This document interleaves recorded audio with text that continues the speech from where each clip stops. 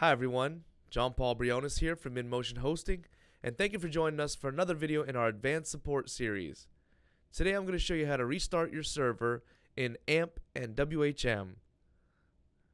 Alright, first I'm going to show you how to restart your server from AMP. So go ahead and log into AMP. You can do that by going to InMotionHosting.com and clicking the AMP login button here. Keep in mind your username is your email address.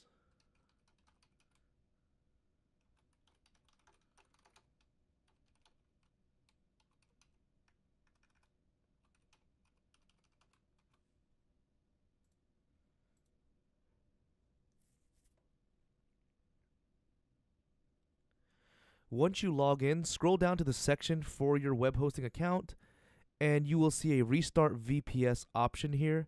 Go ahead and click that. When you do that, you're going to see an important notice and it advises you to read it before restarting. I recommend go ahead and reading it. There's also a link here to our guide. If you click on that, it will explain to you when you should restart your VPS. And keep in mind, if you're having to restart your VPS a lot, there's probably something going on as far as your coding that's causing it to have to be restarted. So you may want to actually review your server if you're having to restart it a lot. But once you've read the notice, click the Restart VPS link down here. You will see a Restart VPS button. Go ahead and click that button and the restart will begin. And essentially that is how you restart your server from AMP. I'm going to now show you how to restart your server from WHM. So let's go ahead and log into your web host manager.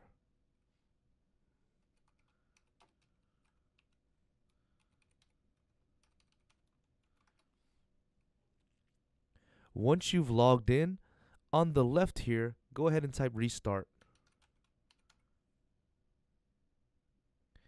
When you do that, you will see a restart services section come up here.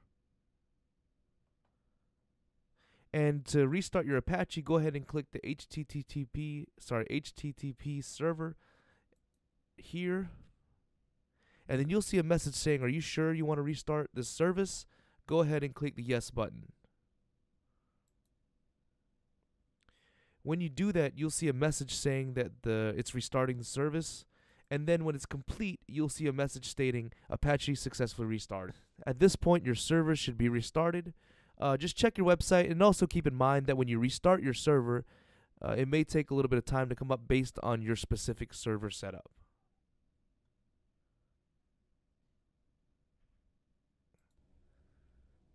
Thank you for joining us for another video in our advanced support series. Feel free to like this video and comment below so we can bring you more great videos in the future. Do you know the InMotion Hosting Support Center has thousands of articles, pictures, and video tutorials to help you out with your web hosting questions? Something for everyone, from beginners to experts. Join our community and sign up with your Facebook or Google Plus for free swag, prizes, and discounts. Visit our support center at InMotionHosting.com/support.